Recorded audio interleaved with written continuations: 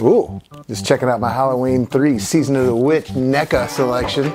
They're not in the box there. They're back there on the diorama.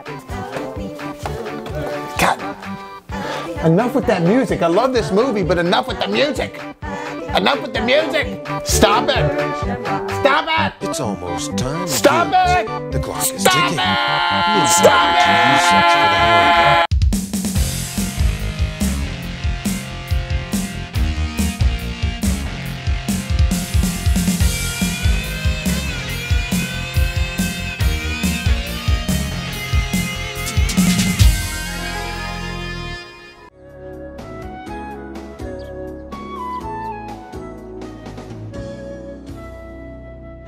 What up, guys? Bobo here from BrassReel Brothers. Thanks for joining me for some more hot, fresh popcorn. We're hitting the midway point for a BrassReel Halloween! And like I said, I've been having a blast. To kick off this second Franchise Friday, we're doing Halloween 3, Season of the Witch.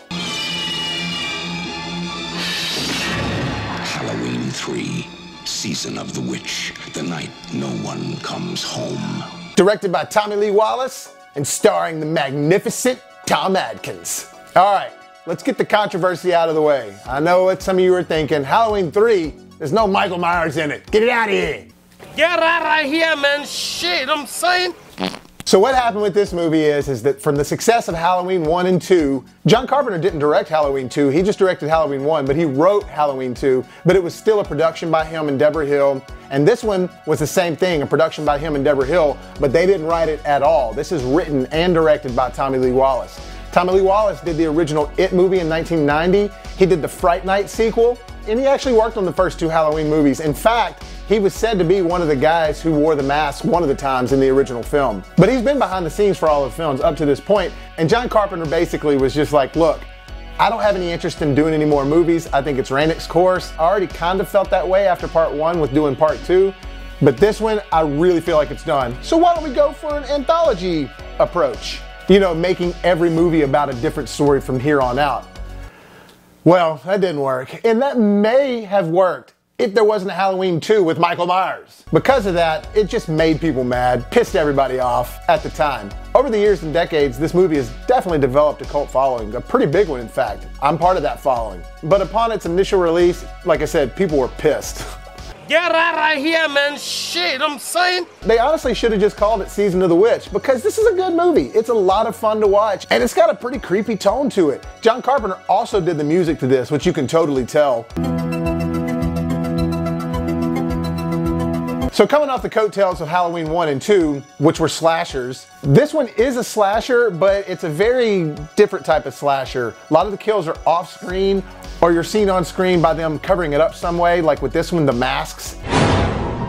And there's other types of gore, but it's with robots. Yeah, that's right, there's robots in this movie.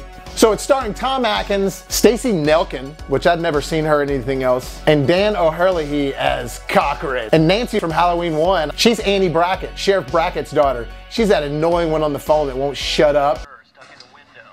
Yeah, but I've seen you stuck in plenty of other positions. My parents are gone. Oh, that's fabulous. When did they leave? About a half hour ago. Oh, utterly fantastic.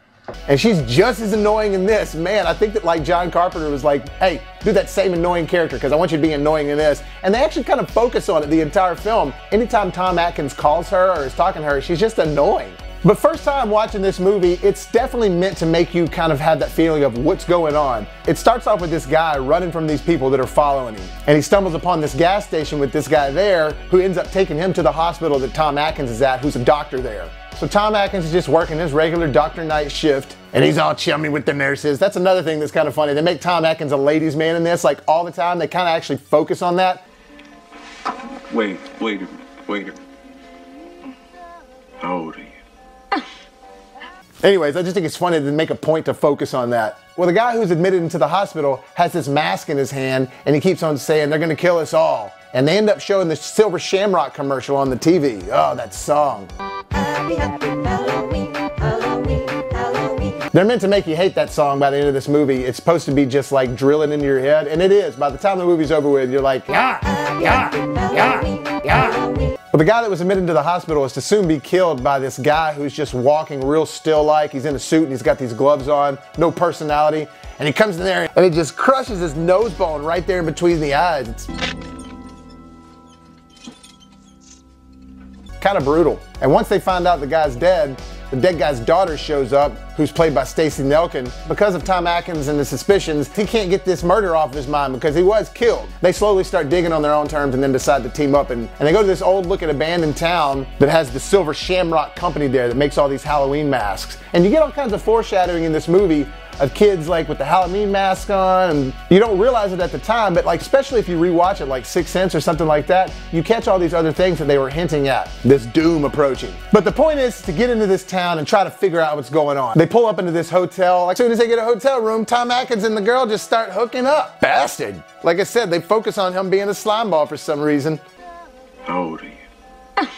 But while they're there, they hear this announcement over like a loudspeaker in the town that's telling them that there's a curfew when the sun goes down. It's weird. And you see all kinds of similarities to Halloween in this. Like when Cochran's driving his car around town, it reminds you when Michael was driving his car in Halloween 1. And a lot of times you see these guys standing around town watching them from afar that, again, reminds you of Michael in the first one. So they do their best to try to make this film feel associated with that movie in a weird way. They really try to make it feel connected in a cheesy way when Tom Atkins is at this bar and he's watching the TV and the Silver Shamrock commercial comes on. But before he was watching that, they were showing Halloween, the movie. The movie is fun, and it's way better than people gave it credit for, especially back in the day. If you can just disconnect the name Halloween from it and just think of it as Season of the Witch, it really is a good movie. Especially for 1982, it was good. Actually, a little ambitious for the time. But you do have to suspend disbelief. Like, as the movie goes on, it sort of starts to get a little wackier and wackier, especially in the third act. One of the wacky things that happens, but it's also a part of the plot explanation, is that while Tom and the girl are doing the nasty next door, the hotel room adjacent to them, this lady looks at one of the Silver Shamrock emblems that fell off of one of the masks, and she turns it around and she's messing with it, and this laser just shoots her face out. Man, it's wacky, all those bugs and everything. Like I said, at that point you're just kind of like, that's a brutal kill, but what was that?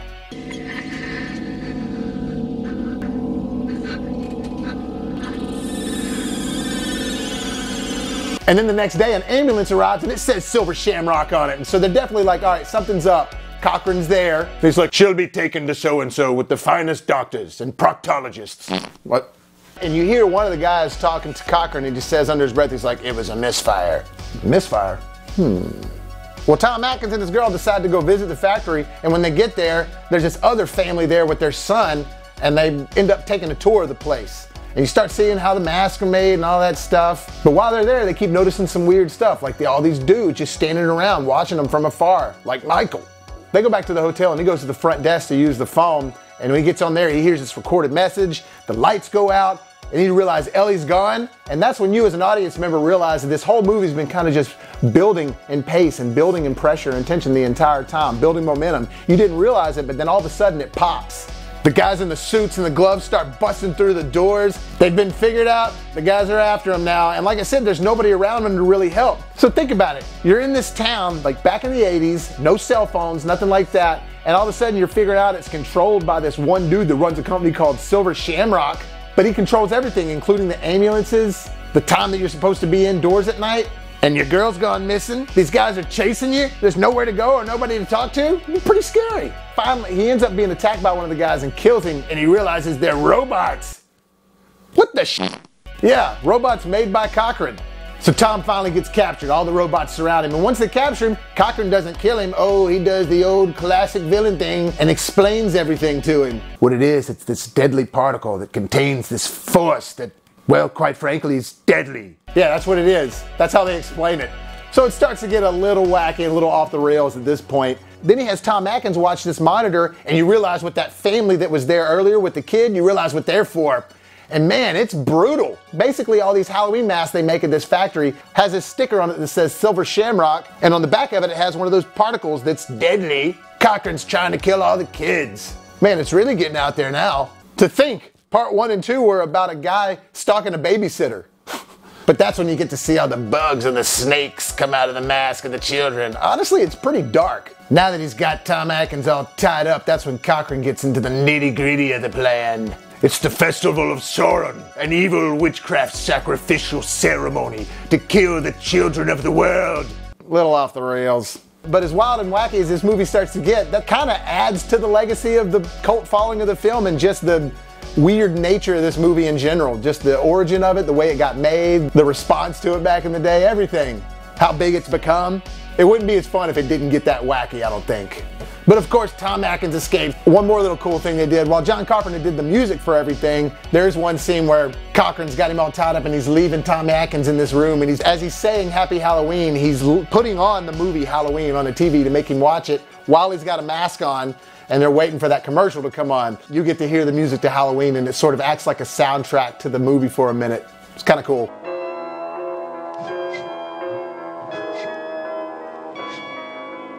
Man, but when he finally gets to another phone again to call his wife to tell her what's up, because you realize he's got kids too. You see them in the beginning, and they even mention getting masks from Silver Shamrock. So you're like, oh no, he's got to warn his kids. That's just like another thing to layer on top of what he's been dealing with. And he calls his wife, and she's still annoying. She won't listen to anything. Get out of here, man. Shit, I'm saying. You know, she thinks he's cheating on him. She calls him a cheating bastard. Hey, I get it, but there's no reason to bring the kids into things. But it keeps on getting wackier. He ends up killing the robots in this hilarious way. It's just too complicated to describe.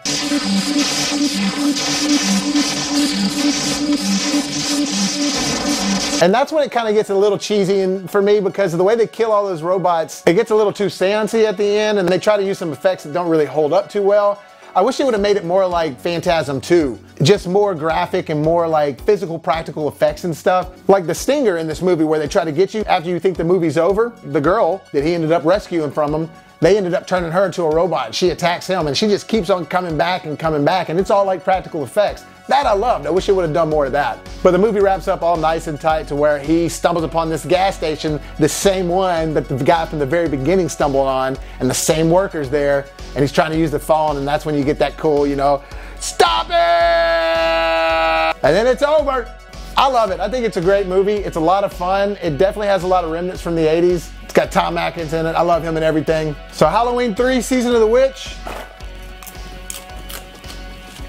Misunderstood popcorn. Give it a shot. It's a lot of fun. Guys, that'll do it for this episode. Thanks for joining me again. And that hits the halfway marker for BrassReel Halloween.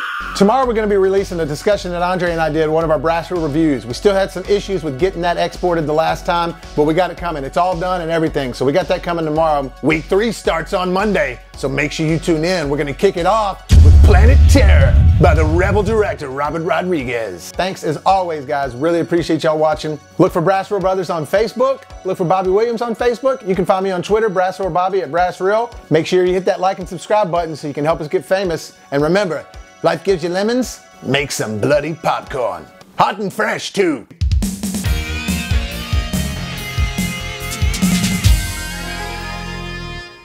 Stop it!